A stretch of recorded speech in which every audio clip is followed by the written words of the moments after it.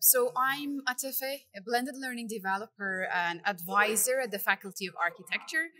Um, so what I do is I go through the courses together with the teachers and walk through the design of the course to see how we can improve the course. What we want to emphasize is that blended learning is as much about pedagogy as it is about technology. We don't want to get overexcited about the use of technology, but also think about the pedagogy and how we're going to consider the didactics in the use of technology in our courses. Whether pedagogy drives technology or technology drives pedagogy, yeah, a lot of people were excited to know the answer, but I can say that there's no correct answer to that question. I showed three approaches towards this, and the correct approach and the actual approach is that they go hand in hand.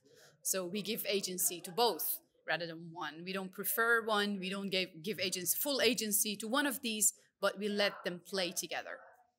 Don't be afraid to ask for help and support. There's always support provided, even from your peers, by your colleagues, even by students. Sometimes students can help you with technology. There's no worries if you don't know how to use some technology tools.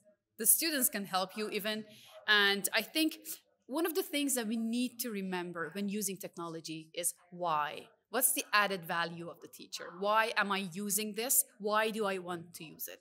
If there's no added value in it, there's no point in using it. So we don't want to get overwhelmed with technology in our teaching and classroom, but use it as much as it helps us.